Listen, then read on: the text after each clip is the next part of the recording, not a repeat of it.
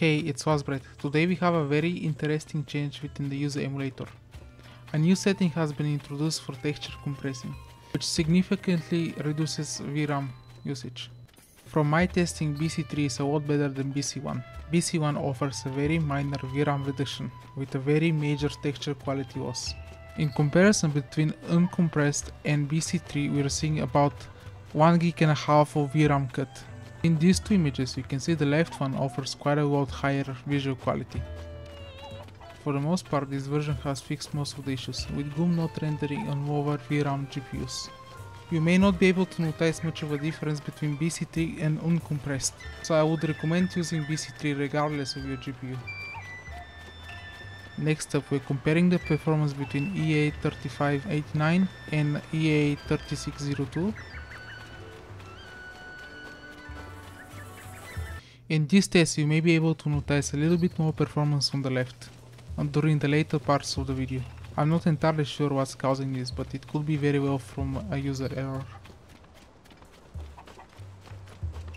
If you look close, you'll be able to notice about 20% less RAM usage and about 5% less VRAM usage.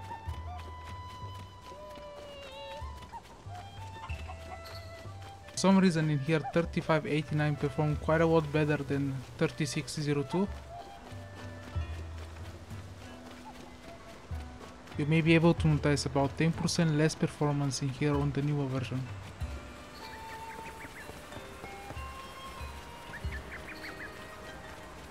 Next we're going to compare native 30 FPS against FPS++ 30 FPS cap.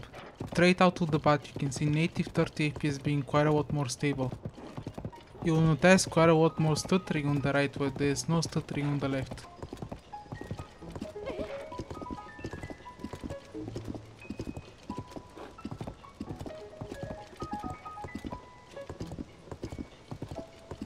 And this is what it looks like without an FPS cap. If you look at the frame time, you will notice how much more stuttering there is actually.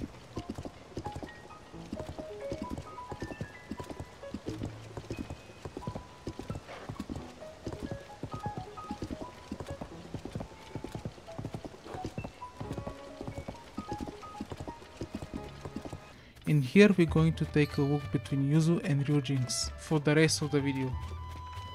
Yuzu is performing about 50% faster, while Ryujinx is quite a lot more efficient.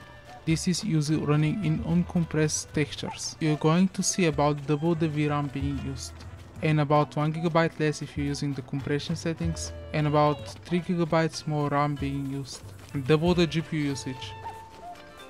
Ryujinx is keeping up quite a lot better here. It's actually running quite a lot smoother as well, considering this is the most demanding area in the game.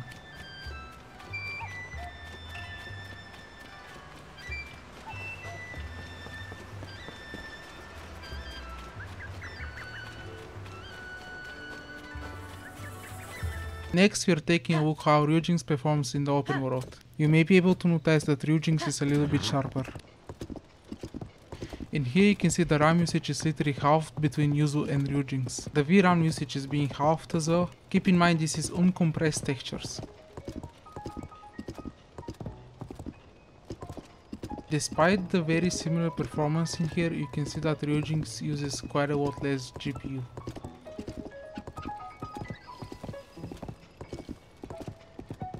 I think this update has been very successful for lower end GPUs. If you want to see more progress on Switch emulation, feel free to subscribe.